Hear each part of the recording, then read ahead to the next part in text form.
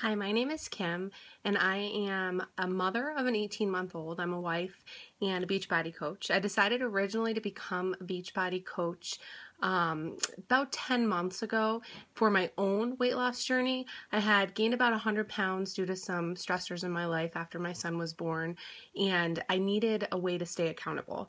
I also love Shakeology, so I decided, hey, it's a great chance to have a discount on something as well as to hold myself accountable. Originally, when I decided to be a coach, that was kind of all that I had in the back of my head.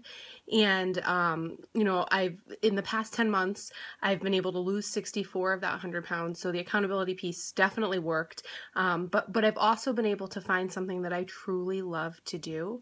So as a coach, originally I decided to create a fitness page. Previously, I loved fitness prior to having my son. So I created a fitness page and I invited everybody that I knew.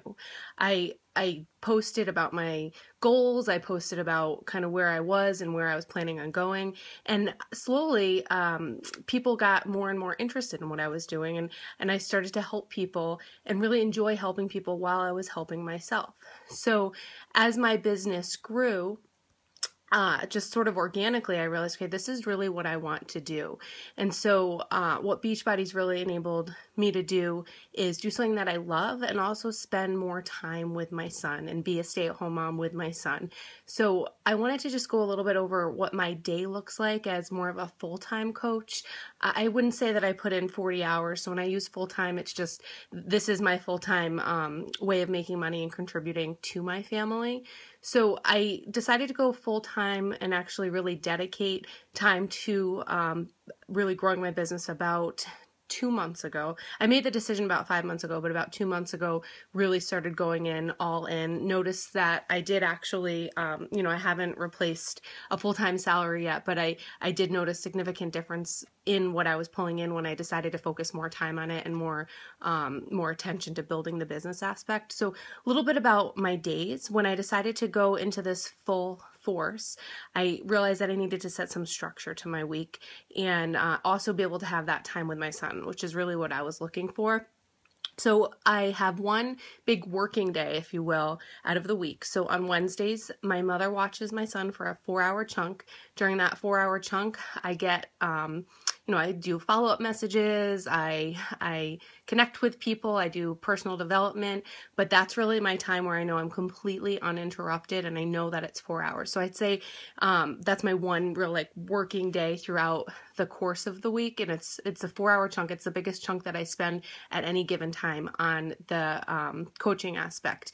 Now, throughout the week, I also do have other times that I focus on coaching. So here and there, as things hit me, I'll post them to my Facebook, similar to what you do on your personal wall. I do have a private page that I use for my business and just for helping motivate people and helping people live a healthy lifestyle. So throughout the day, I'll post things here and there.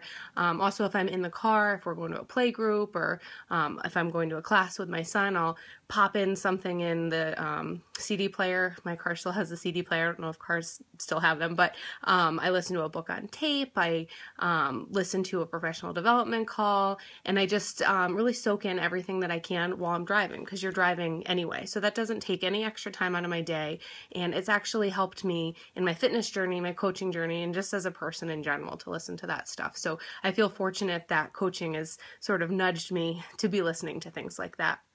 Then throughout the day, I do have a few set times during the week. It depends on the day of the week, but generally during my son's nap time, so from 1 to 3, I fit in my workout right away. And that's important to me to get my workout done before I actually do my coaching work, because for me, that sets me up for success, just in terms of my energy, my excitement, my personal success. So I always fit my workout in first, and that's my me time.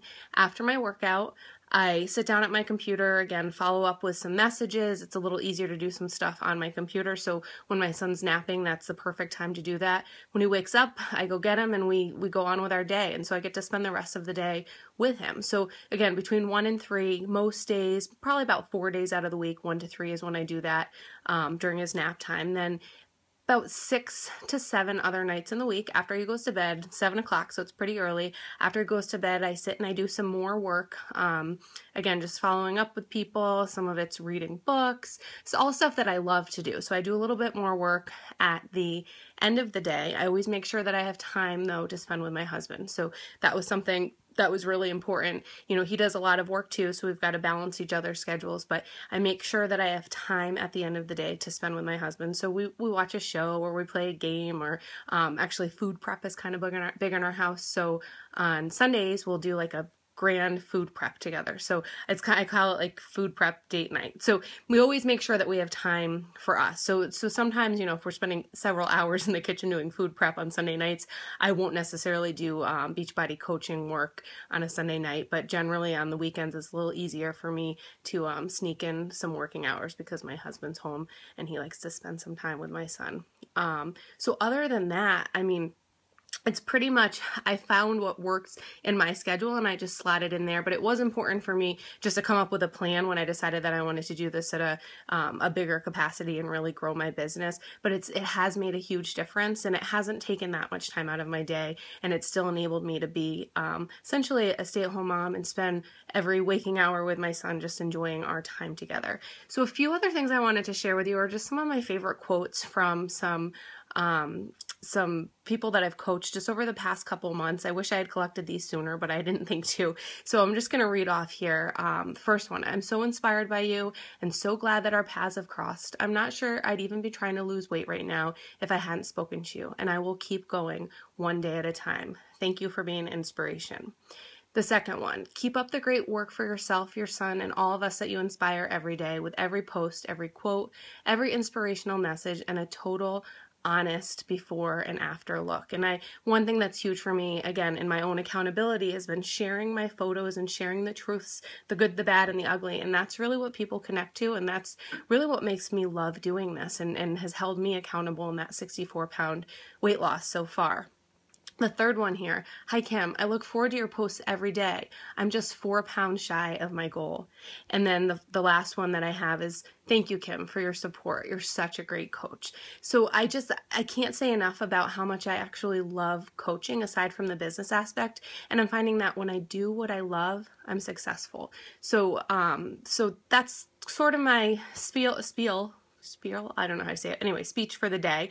But just, I can't say enough about how much I love this business, and the opportunity is there if you want it.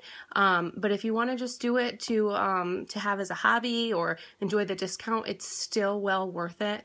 And you know, if you have any questions, feel free to post underneath here, or you can message me, you can friend me. I am happy to answer anything that you may have. So Kim Chapman McIntosh, that's my name on Facebook, which you know from this post, but feel free to friend me or message me privately if you have any additional questions. Thanks.